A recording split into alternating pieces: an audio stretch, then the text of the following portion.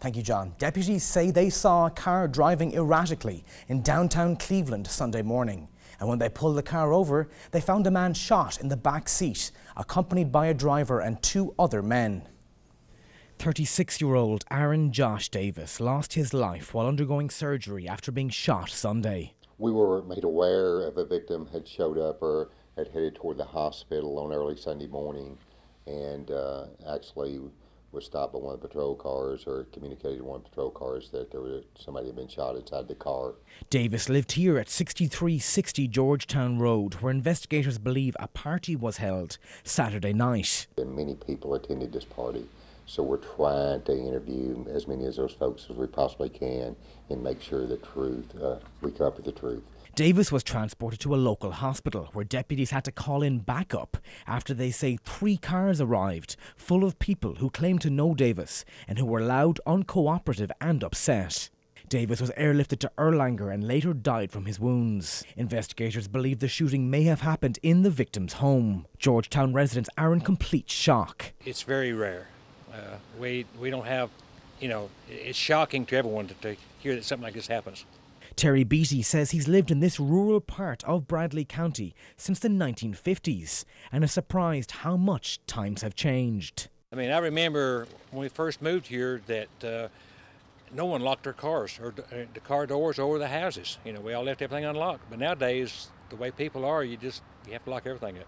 A number of residents told us they thought the home where Davis lived and may have been shot in was for sale.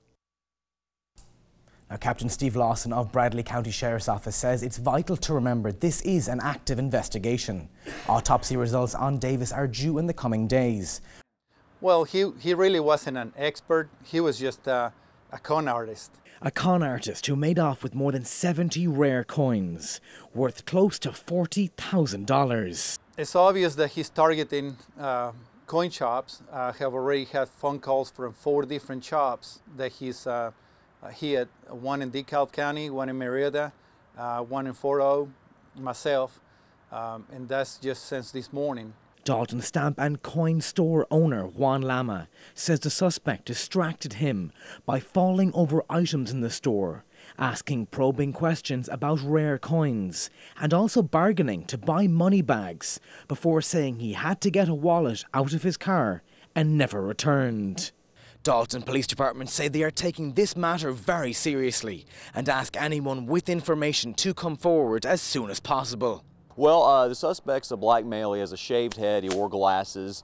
In the Dalton incident, he was wearing a dark jacket, which he actually stuffed the coins into. And in the incident in Fort Oglethorpe, he was wearing a black tracksuit. Lama says in 35 years of business, he has never had anything stolen from his store and did not have insurance to cover the loss of his 70 rarest coins.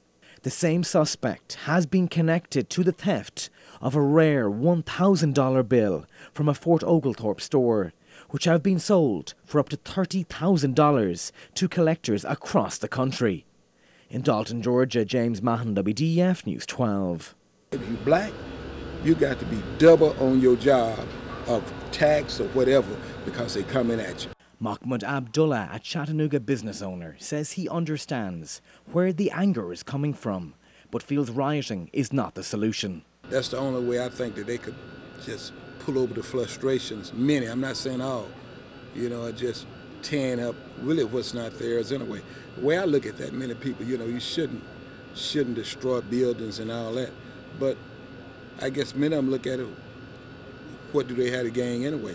Everything coming, even in the black community, blacks don't own no way. Former Chattanooga police officers say they are concerned by what's happening in Ferguson and ask those who are upset here in the Scenic City to express themselves peacefully. A cool head, not to do nothing real crazy, just our city, and we love this city, And I can remember what happened when Dr. King got killed, 1968.